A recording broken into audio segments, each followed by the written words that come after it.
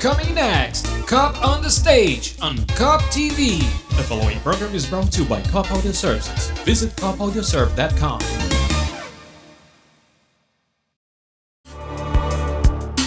Cop on the Stage.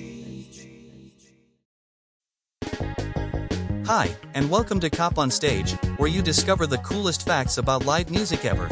Today we have exclusive content. In an interview with the program Papo, Brazilian record producer Pena Schmidt reveals the backstage assembly of the legendary German electronic band Kraftwerk at the Free Jazz Festival in Rio de Janeiro in 1998. That was the first time the band presented in Brazil.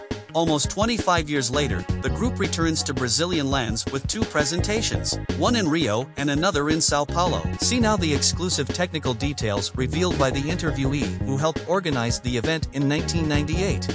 But Kraftwerk wrote a 40-page long writer. 40 pages. Yeah, a complicated writer had about 3 or 4 pages. A complicated writer used to specify microphone models and that's it. Got it? These bands get a writer because they are on the road and they kind of expect to find a minimally good equipment so they can be able to feel minimally comfortable to play. Kraftwerk didn't play on the road. They didn't. They were inventing the live performance. Their whole career was inside the studio, das Kling studio. Everything was made by them, screw by screw, outplanned by them. And they would bring the studio to the road. They had done this before. New York, I think, someplace like that, in a millionaire concert. And Munich was able to schedule a presentation in Brazil. And everything had to be exactly as they wanted to, because it was not conventional, because they were Kraftwerk. Well, our first finding was we can't do it in 1 hour of sound check. As rendered, so that's not possible. We can't, but we have to. But Pena, you're the guy ahead of it. How are we gonna do 2 stages? There's no way. They need 24 hours to assemble what they are doing. I said they will play in São Paulo and they have to go to Rio de Janeiro, so they'll need a whole day to assemble it, so they can play in the next day. This will be you play here today and the next city tomorrow. You play in São Paulo today, and just after tomorrow you play in Rio, because they need an additional day for the sample. You did 2 stages in the... Huge tent.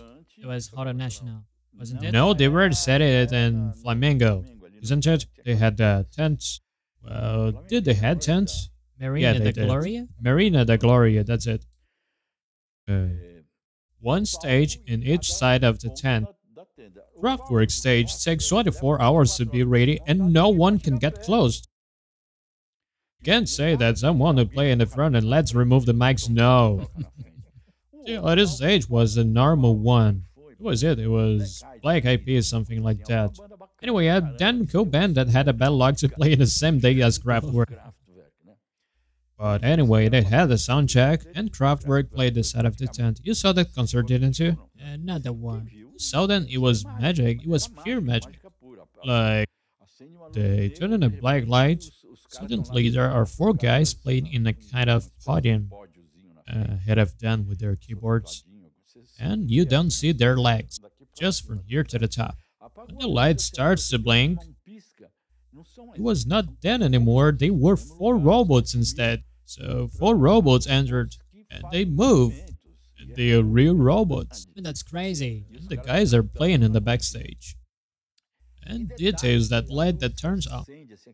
That light pin that tracks to the hand of the guy who is playing a calculator. Like an instrument, playing in a calculator. There was a light pin, so when they moved their hands, it was possible to light exactly that point. Exactly that place. And there was, I don't know, about 30 different kinds of lamps. They weren't conventional stage lights. Everything was specified. And everything worked. Absolutely, from the beginning to the end. We became friends with Big German. That was the level of the thing. So they asked me, who will interest to take care of it since they just speak German and an English that we can't understand. So we called Pena Schmidt I think there was a guy from Santa Catarina who knew them before. Three guys that speak German. Yeah, That's crazy. but it was awesome. This work could kind of it was a very important part of my career, and every single year we had a free jazz festival.